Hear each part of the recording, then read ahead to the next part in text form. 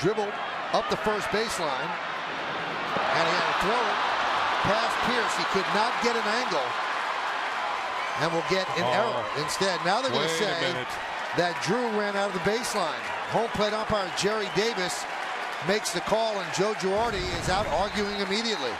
We're going to have another look at this one. There's a little dribbler. There's Drew going down the line. Now, once he gets to the 45-foot mark, he's got to run inside. And to me, boy, I don't think he ran out of the line. I don't either. At least in the first part, when he got to the 45-foot line, I thought he was within the two lines, which is where he's right there. He is. And it depends on if he was hit, because it looked like he went for the base. Now, the base is on the left side of the foul line, and you have to move that way to get to the bag. Watch him come down the line. This is a very good angle. Ball is a little dribbling. He reacts a little slowly, but now he's coming down the line.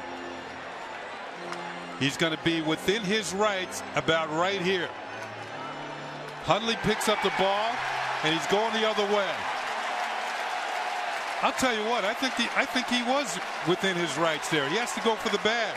And Joe Girardi just got thrown out of the game. Yeah, I had a feeling he would.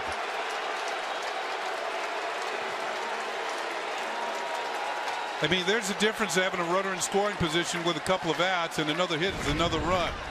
But I thought he ran within the 45-foot line when Joe says to Jerry Davis, "You're wrong," and Jerry says, "You're gone." He said, "You're wrong," and then he rated his call, and Jerry didn't want to hear it, so he threw him out. All right, we'll take a brief timeout. We'll come back. It's time for the 7th inning stretch here in Baltimore.